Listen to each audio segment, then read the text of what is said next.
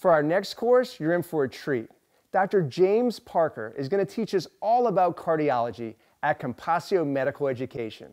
So Dr. Parker, EKGs. I remember EKGs in medical school, and I learned them, and don't ask me to interpret an EKG right now. I am terrible at them, but you're gonna go into depth and kind of give us some tools to help interpret them. Help us out. Absolutely. EKGs, I think, are one of the scariest things for most of our primary care, even our physicians, our nurse practitioners, because they just take practice. Absolutely. An EKG is essentially a puzzle. If you don't have the pieces to the puzzle, you're not going to solve that puzzle. Right. What we're going to talk about are just basics of how to approach every EKG. Love it. With an actual, just a flow chart of what should I do first? What's step one? What's step two? So you don't miss things. Now, are you going to teach us the why behind it, or are we just going to memorize it? Absolutely. No, I do not believe in simply memorizing things. You're never going to remember it, and you're not going to understand what you're thinking about.